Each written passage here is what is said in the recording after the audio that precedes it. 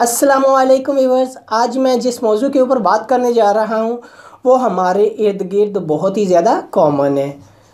आजकल बढ़ते हुए दौर ने हमें बहुत ज़्यादा हेल्थ कॉन्शियस कर दिया है।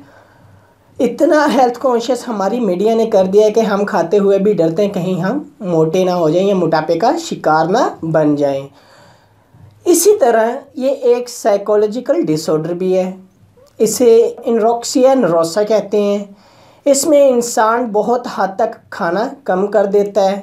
अगर वो खाता है तो वो फोर्सफुली वॉमिटिंग कर देता है या फिर कुछ ऐसी मेडिसिन का यूज़ करता है जिसकी वजह से उसे वॉमिटिंग आ जाए और वो जो चीज़ है उसने खाई हुई वो डाइजेस्ट हुए बगैर उसके जिस्म से निकल जाए। इसमें उनका वज़न दिन ब दिन कम होता रहता है। उनको मोटे होने का बहुत ज़्यादा डर होता है, मोटापे का बहुत ज़्यादा डर होता है। वो अपनी जो बॉडी होता है उससे मेजर करते हैं या कंपेयर करते हैं किसी आइडियल फिगर्स के साथ कि मैं उसके जैसा बनना चाहता हूँ। इसी तरह वो बहुत सारी इसके साथ साथ प्रॉब्लम्स का भी शिकार हो जाते हैं। इन लोगों में टेंशन बहुत ज़्यादा होती है, एंजाइटी बहुत ज़्यादा होती है, स्ट्रेस बहुत ज़्यादा होता है, यहाँ तक कि डिप्रेशन भी होता है। इनको सबसे बड़ा खौफ ये होता है कि इनका वेट गेन हो रहा है, लेकिन रियलिटी इसके बिल्कुल अपोजिट होती है। अक्सर देखा गया है कि ये लोग जो होते हैं चूंटी के मानद होते हैं वेट में, लेकिन वो अपने आप को परसीव कर रहे होते हैं एक हाथी के मानद के। बहुत ही ज़्यादा वो हड्डियों का ढांचा बने होते हैं, जिस्म के ऊपर ज़रा भी फैट और कैलोरीज नहीं होती,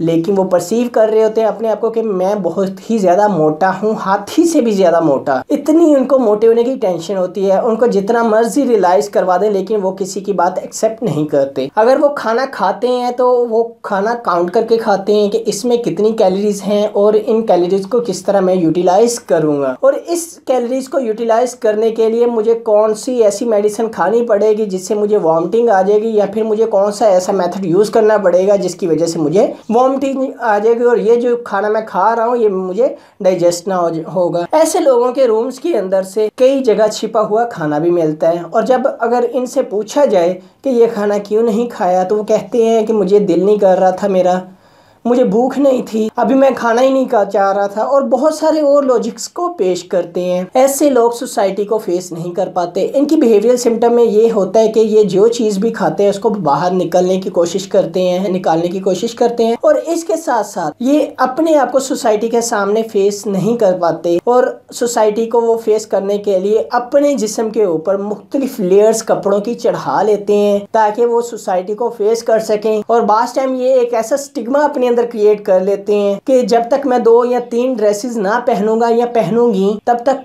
लोग मुझे नहीं मानेंगे, और अगर मैं एक ही सिंगल ड्रेस पहनकर चले जाऊं तो लोग मुझे नज़र लगा देंगे, जिसकी वजह से मैं मोटी हो जाऊंगी या मोटा हो जाऊंगा। ये बीमारी ज़्यादातर लड़कियों में पाई जाती है। लड़कियां बहुत ज़्यादा रोल मॉडल को अडॉप्ट करती हैं और उनके जैसा बनने की कोशिश करती हैं। ये थी कुछ इनकी सिम्टम्स, और इसकी काजेज अभी बहुत ज़्यादा अननोन है। ये कहा जाता है कि इसके पीछे कोई साइकोलॉजिकल स्ट्रेस हो सकता है जो उन्होंने लिया हो, या जैसा कि बचपन में किसी ने कह दिया उन्हें कि तुम मोटी हो रही हो या तुम मोटे हो रहे हो, तो उन्होंने इसको बहुत ज़्यादा जनरलाइज कर लिया और बहुत ज़्यादा मैग्नीफाई करके अपने बॉडी वेट को कम करना शुरू कर दिया हो, या फिर कोई आइडियल फिगर्स जिनके साथ वो अपने आप को कंपेयर करते हैं उनको परसीव करते हैं और अपना वजन कम करने की कोशिश करते हैं। ऐसे पेशेंट्स के लिए ये है कि काउंसलिंग बहुत ज़्यादा ज़रूरी होती है। फैमिली मेम्बर्स के साथ इनको लेकर चलना चाहिए। इंडिविजुअल थेरेपी होती है, फैमिली थेरेपी होती है, मेंटल स्टेट एग्जामिनेशंस होती है, और इसके साथ साथ इनको कैलोरीज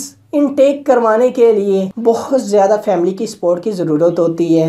प्रॉपर एक प्रोसीजरल मेथड होता है जिसके ज़रिए इनका ट्रीटमेंट किया जाता है। इसके लिए साइकोलॉजिस्ट भी हायर करना पड़ता है और साइकेट्रिस्ट भी हायर करना पड़ता है। साइकेट्रिस्ट क्या करता है, कुछ फूड इनटेक के लिए कुछ ऐसे फूड स्टिमुलेंट्स देते हैं जिसकी वजह से उनकी कैलोरीज इंक्रीज़ होना शुरू हो जाए, ताकि उनका वज़न जो है बॉडी वेट से जो बहुत ज़्यादा नीचे आया होता है वो ज़्यादा होना शुरू हो जाए।